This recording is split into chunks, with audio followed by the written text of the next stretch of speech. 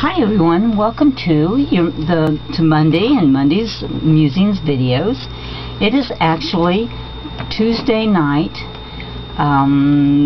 almost a week past from when you're viewing this. I am away at a painting retreat with my art club, and I am painting and teaching, so I decided to make the video early and then schedule it for you to watch on Monday morning.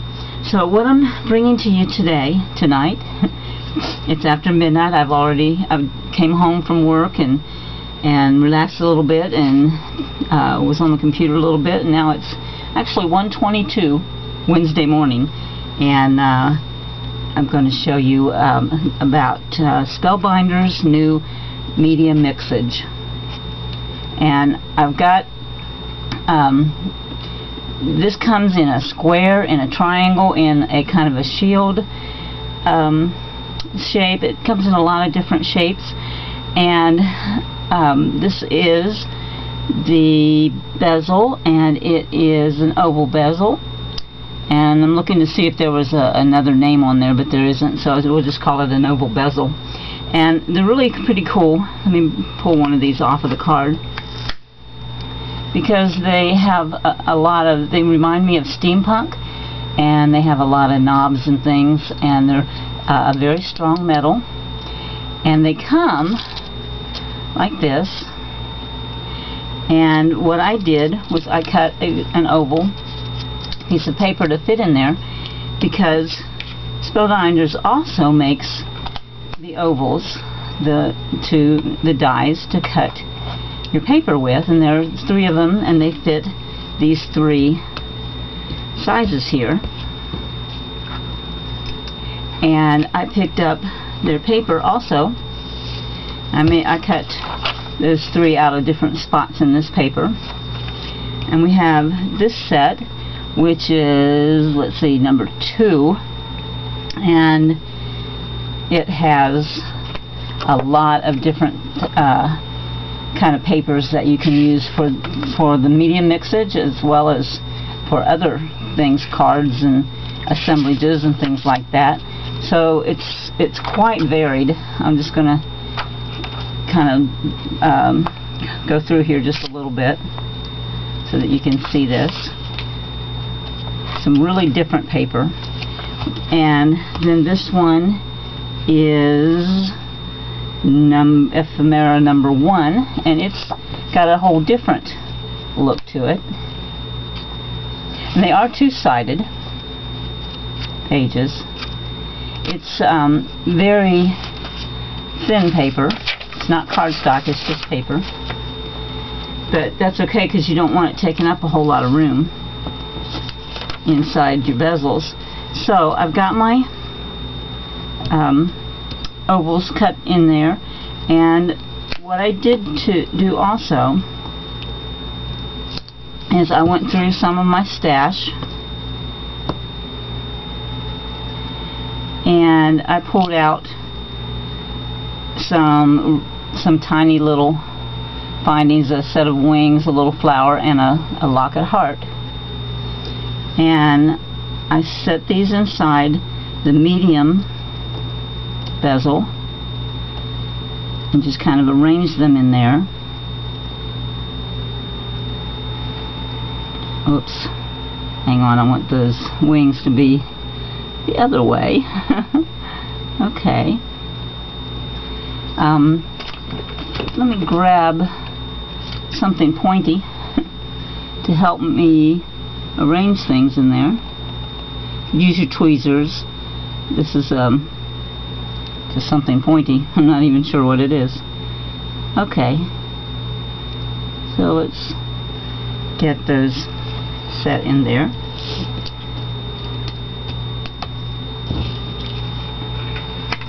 And I'm going to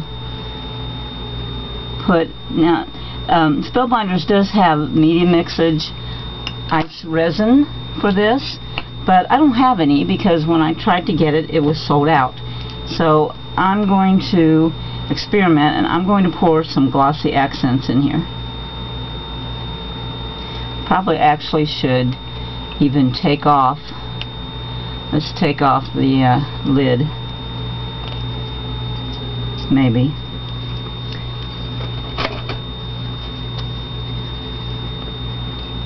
There we go. So that it's a little faster pouring, and hopefully it won't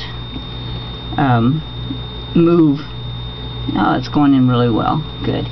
Okay, and you want to be sure that you don't get it, you don't spill out over it. Okay, and it looks like it's domed a little bit, so that's pretty nice. Now I'm experimenting, so we'll see what it's like to dry it. Let's see if we can dry it a little bit.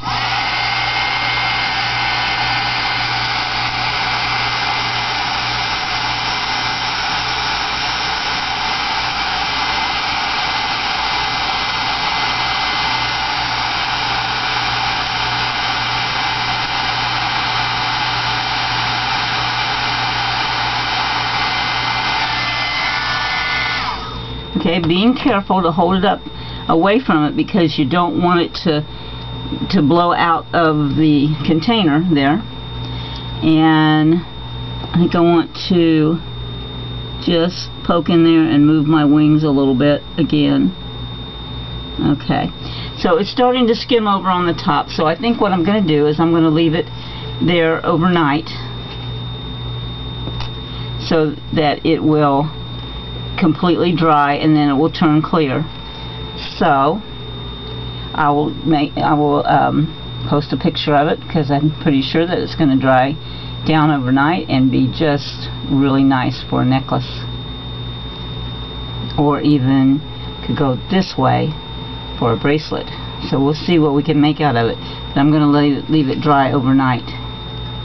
Now if I was thinking ahead, I'd have had one overnight for you already to show you now, but I'm just kind of trying to get some things done before I go out of town for 3 days. So that's gonna have to wait until and be a picture. So I wanted to show you also that I've gotten hold of the Alterations picture wheel die, and I've been playing around with that just a little bit. Haven't really made anything yet, but I've cut out some things. Cut out some black wheels and some white ones, and I'm going to cut some grunge board ones. And I've also got the Tim's pocket watch die, and I've cut out a few of those. Naturally, I cut out some purple, cut out some black ones, and then I cut one and I used my movers and shapers bunny die, and I cut bunny out of one of them, out of the purple ones, and that's kind of cool to have the black backing it. So I'm not sure what all I'm going to do with these yet either. I'm going to take some with me when I go to my painting retreat, and then I'm going to play around, and I'll have something for you guys, probably with one or both of these two dies, when I come back for the next Monday.